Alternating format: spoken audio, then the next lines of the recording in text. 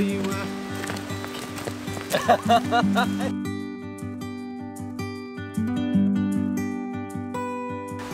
What a day! It's gorgeous, isn't it? It's really nice. Very, very Welsh. Obviously, you've come to. You've been to Wales enough now to know that this is very typically Welsh weather. This is. It never rains in Wales. No, it doesn't. It's a never myth. It's a myth. But blazing sunshine. So this morning, I was getting a bit frustrated. I've not been out and done any landscape photography in it felt like absolutely ages. So I decided I was going to chuck all my clothes. I was going to work, and if I had any chance, I was going to have my walking, my hiking, photography gear basically in the car. I thought you were going to say you put it all on. Yeah, underneath my suit. Yeah. Luckily, I had everything in my car, and this man, Andrew Maguire, hello, texted me mid-morning to say that he was in Wales and am I free for a bit of landscape photography. And obviously I was thrilled that I had all my gear in the boot. I was absolutely chuffed for that. So yeah, jumped on the opportunity, left work early.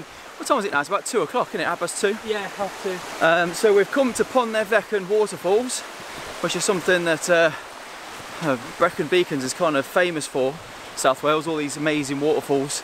So we've parked just at the top. It's only about a 10-minute walk to the first waterfall. So we're going to wander down there and see if we can get any photographs. So yeah, really, really looking forward to this. It's the first time I've actually done a shoot with Andy Maguire. And I've got to say... might be the last time. This man, in truth, was one of the reasons I got into YouTube photography in the first place. Because it's one of the reasons you moved to Wales. Because this guy used to have he's actually come off YouTube now, isn't he, temporarily? I've still got the channel. Still got the channel, but on one day, but so he's not vlogging at the minute. But when he did, I used to really enjoy how he'd go out and just have fun with the camera, not take it seriously. He's a damn good personality as well. So I'll stick a link to Andy Maguire's channel on there as well. So he's always fun to watch, and you were a bit of a hero of mine back in the day. So I hope you do start the YouTube up again. He's a good man. So hopefully we'll have a laugh today, take some photographs, and see how we get on. I'll see you when we get to the waterfall.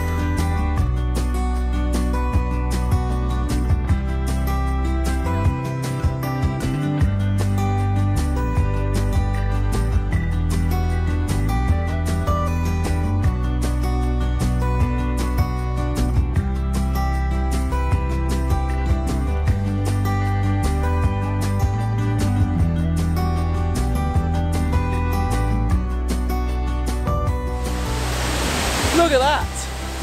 Fantastic! That's the first waterfall on this walk. There's about 50 million of them. I think there's actually probably about 4, but I'll put the name to that waterfall just there because there's no signal, so I can't Google it. And even if I could Google it, I wouldn't be able to say it because it's a Welsh name. This is the first waterfall. It's only about 5 or 10 minutes from the car park. Absolutely awesome. So I found a composition I really like, but it's proven difficult to photograph. So when we got here, I don't know if you can see there's like a band of light going straight through the middle of the waterfall, which I thought would look really cool. But it's actually catching the top of the trees, which are on the top left-hand corner of the waterfall. So what I wanted to do is create a square image, having the leaves catching the light on the top left, and the bottom right there's like a rock, which is catching the light there as well. And at 1 second exposure, I think I'm on about f8 ISO 200, with the 6-stop filter on there because it's really, really bright. But there's actually a little waterfall forming in the front there, so I might put a slightly wider lens. I've got the 70-200 lens on at the minute, and I forget how wide I am on that. I'm about 90 mil on that lens. So yeah, it's a lovely composition, but it's just, I don't know, it's just not that easy to photograph. I don't know what it is. Yeah, keep trying though, eh? And sorry if the light keeps playing around. It's extremely bright. It's probably the worst conditions possible for photographing waterfalls. It's really, really harsh sunlight there. Warm, isn't it? It's like the blooming south of France. It's really warm. Oh, it's good though. Eh? Got factor 50 on today. We forgot the beers. That's what we forgot. Oh. Forget the suntan lotion. Right, I'm gonna knuckle down, try and get this photograph, and I'll show you in a second.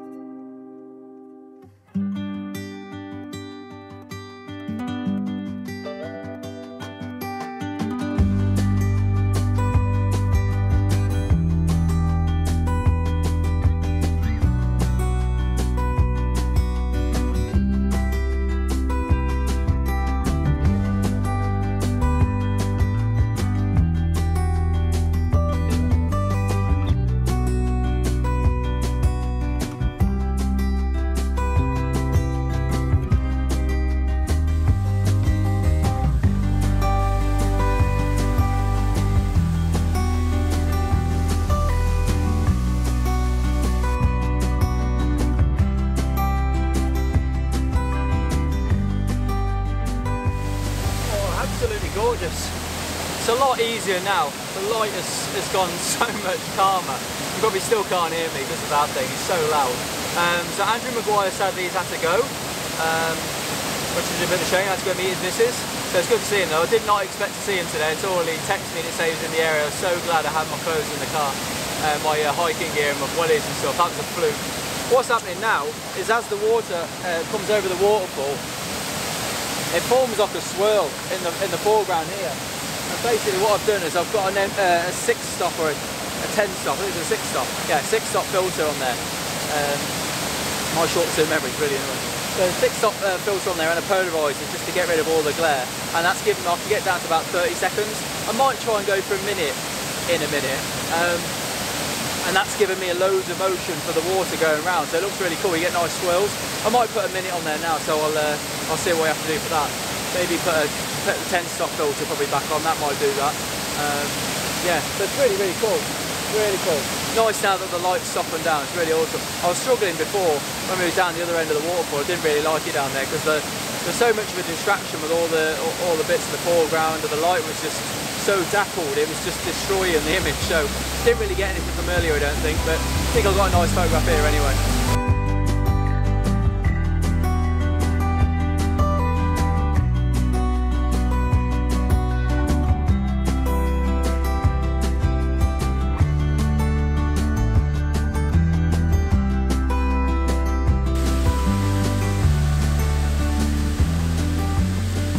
So that would have been an amazing landscape photography adventure.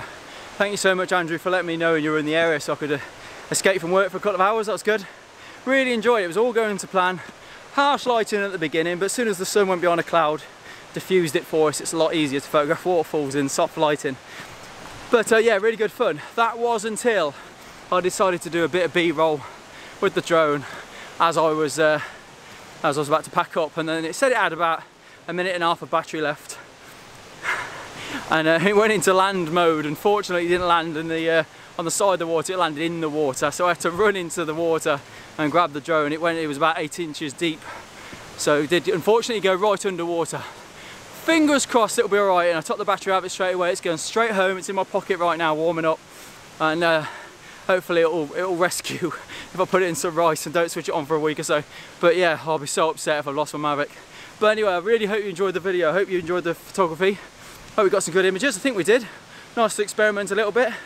And yeah, it was a good laugh. Thanks so much for watching. Please hit the subscribe button if you enjoyed the video, and give us a thumbs up. Drop a comment, it'd be great to hear from you. I'll see you again. Thanks so much for watching. Take care. Wish me luck.